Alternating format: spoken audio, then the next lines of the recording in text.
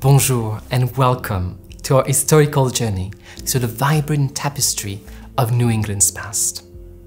I'm Joris Bürmann, theologian in residence at the French Church du Saint-Esprit, which was founded here in New York in 1628. And today, we're going to delve into a captivating chapter of US history, the story of the Huguenots in New England. Now, back in the 1600s, a group of French Protestants known as the Huguenots faced severe persecution in their homeland. About 160,000 of them sought refuge elsewhere, making one of the largest exoduses of Europeans. The term refugee was first coined to describe these people. Picture this. From 1562 to 1598, the Kingdom of France was torn by 8 wars of religion.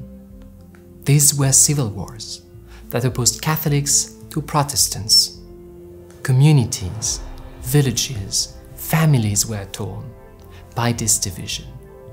These terrible wars concluded with the Edict of Nantes, signed by King Henry IV, who was himself a Protestant who converted to Catholicism to become king. The edict granted religious freedom to the Protestant minority, the first treaty of this kind in Europe. But peace was unfortunately short-lived. And by the late 17th century, King Louis XIV began encroaching on religious liberties. Then came the hammer blow, the revocation of the Edict of Nantes in 1685, stripping away the protections for French Protestants. Can you imagine a population of around 20 millions with roughly 1 million Protestants, dwindling now to a mere 70,000 due to forced conversions, harassment, and the destruction of their temples, their places of worship? The French Reformed Church organization itself was undermined, leading to its collapse on a larger scale. This traumatic period has left a lasting imprint on the French nation, paving the way as well to the French Revolution a century later. What is surprising is that despite facing unimaginable hardships, most French Protestants remain loyal to their king, hoping for a change in fortunes. Many eventually found solace across the Channel and the pond, becoming English subjects and finding a semblance of peace under a Protestant monarch. Now, let's talk about their journey to British North America. Did you know that, like most refugees today, their immigration happened in at least 2 stages?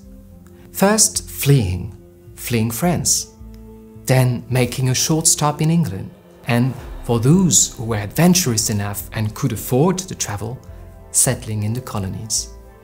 However, it wasn't easy. With no central agency guiding them, conditions of immigration varied very much, with some receiving aid from English committees and others relying on indentured servanthood. The Huguenots eventually made it to America and were a very diverse bunch. From wealthy merchants to struggling refugees, they brought different backgrounds and aspirations with them. And despite their challenges, they were drawn to the promise of a new life in the New World. Fast forward to their arrival in New England. While their numbers were small compared to other immigrant groups, the Huguenots made their mark.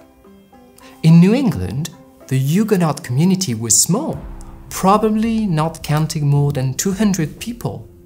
By 1700, the total Huguenot population in the American colonies was estimated to be about 1,500.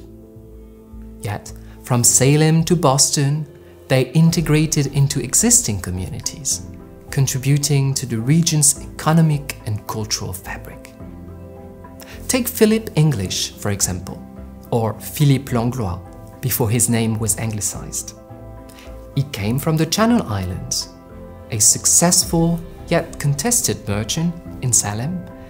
He faced accusations of witchcraft during the trials, alongside his wife Mary, showcasing the tensions of the time, the envy, but also the xenophobia of fellow settlers. Huguenot refugees also attempted twice to settle rural communities in New England, in Oxford and in Narragansett. But these rural communities faced challenges and eventually collapsed as early as the 1690s. Most of the settlers integrated then into existing communities in Boston or New York City. Most of them formed a cohesive community in Boston, where they received support from both secular and religious authorities. In this New England society, which was quite homogeneous culturally and religiously since the Puritan times, Huguenot ministers like Ezekiel Carré influenced broader discussions on Christian charity and community. Huguenots were close enough to the Puritans not to create repulsion, but strange enough to challenge what they thought the Massachusetts Bay Colony was called to be.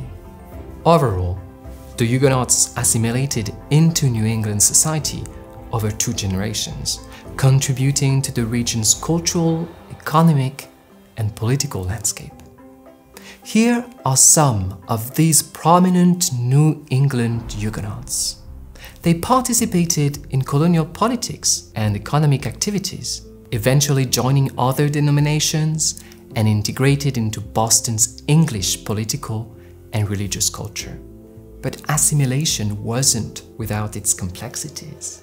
Over time, Huguenots became an integral part of the colonial landscape, also participating in the transatlantic slave trade and benefiting from it. Their story compels us to confront uncomfortable truth about the past. Being or having been a persecuted minority doesn't make us immune to ever being an oppressor ourselves. So what can we learn today from the Huguenots and this important part of American history? Their resilience, their contributions, and their struggles offer valuable lessons as we navigate our own challenging times. Their assimilations reflect the resilience of refugees and their ability to adapt to their adopted homeland.